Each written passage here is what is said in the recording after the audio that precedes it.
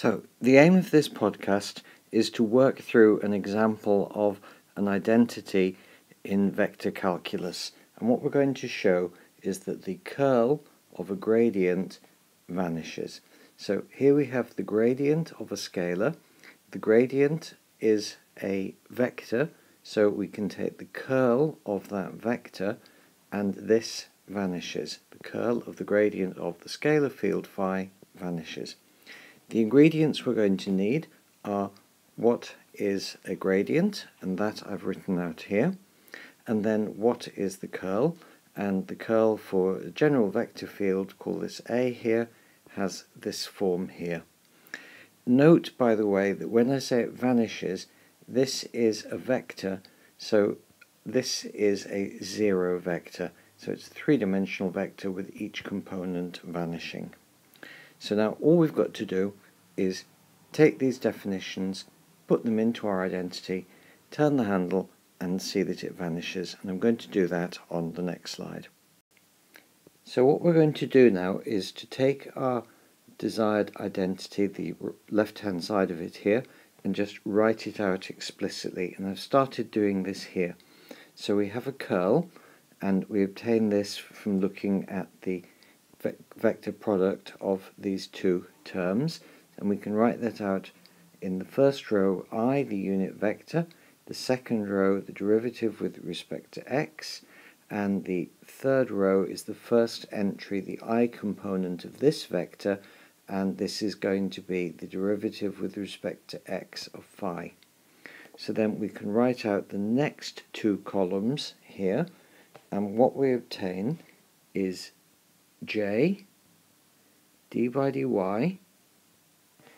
d phi dy, and then k d by dz, and then the derivative of our scalar field phi with respect to z.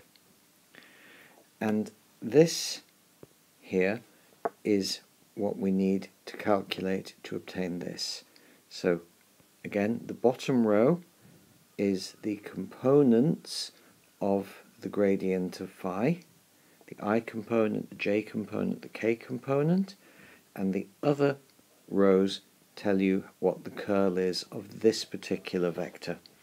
So now we just expand it, and what we're going to obtain is I times, and now it's this acting on that minus this acting on this. So let's just write that out explicitly. D by dy acting on d phi dz minus d by dz acting on d phi dy, close brackets. So this is this acting on that minus this acting on that. And now we just write out the other two terms, bearing in mind that there is a subtlety with a minus sign for the second component, the j component. And now what we do is we have this acting on this minus this acting on this.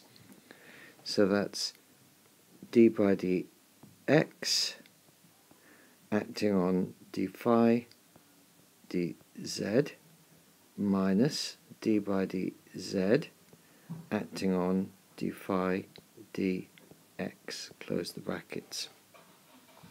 And the final term plus k, and you may wish perhaps to pause the video, write it out yourself just to check you get it right. If you'd like to do that, pause now. Welcome back. And for this component, we're going to look at this acting on that minus this acting on this. So it's d by dx acting on d phi dy minus d by dy acting on d phi dx, close brackets. So what we see is that we have got a vector. These are the three components, and now what we want to do is to see what these components are. And what we notice is that here we have a second derivative of phi with respect to first z and then y, and here we have, with a minus sign, second derivative of phi with respect to first y and then z.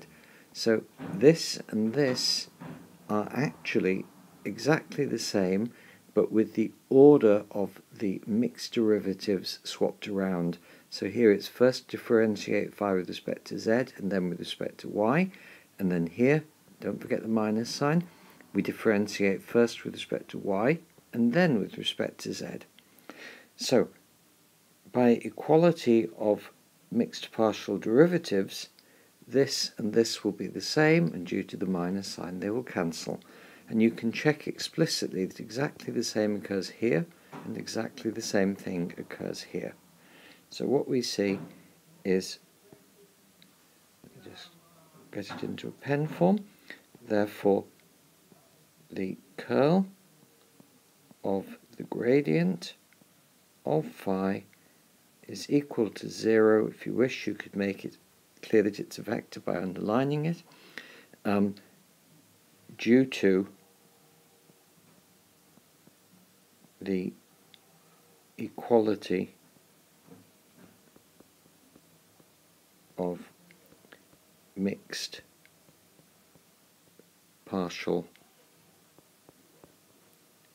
derivatives.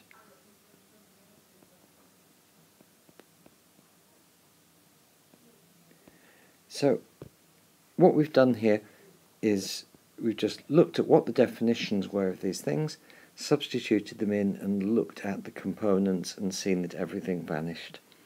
Now, on the next slide, just to finish this, I'm just going to write out a different identity, and if you'd like to practice, you can work out in a very similar way that identity and get some confidence that you're able to do this.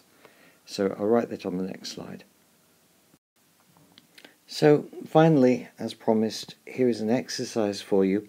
Calculate the curl of a vector field and then the divergence of that curl and show that it vanishes. Note that this is a scalar. Here we have a vector, this is a vector operator, but we have a scalar product, so the overall answer is a scalar. Again, you'll need to use equality of mixed partial derivatives, and I encourage you to try it. Workings are on the next sheet, but without any words. And with that, I will stop this podcast, and I hope it's been useful to you.